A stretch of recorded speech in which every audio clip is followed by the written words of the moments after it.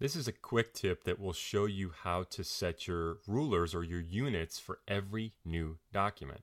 This is an important one because this is something that frustrates everyone. If I create a new document, let me go up to File, New inside of InDesign here, choose Document. We're going to notice that we see points and picas right here, which a lot of us probably are not familiar with, and they're showing up everywhere. If you want to set it so that every new document you create will actually take inches or some other type of unit, here's what we do. I'm going to cancel with no documents open. This is the key. I'm going to come up under Edit in Windows. On Mac, you guys can see the word InDesign in the upper left corner. Click on that, and you'll see Preferences. If I come in here and come to Units and Increments, let me open that up, you guys will see that we have our ruler units.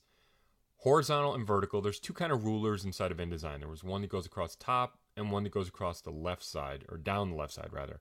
Those are horizontal and vertical.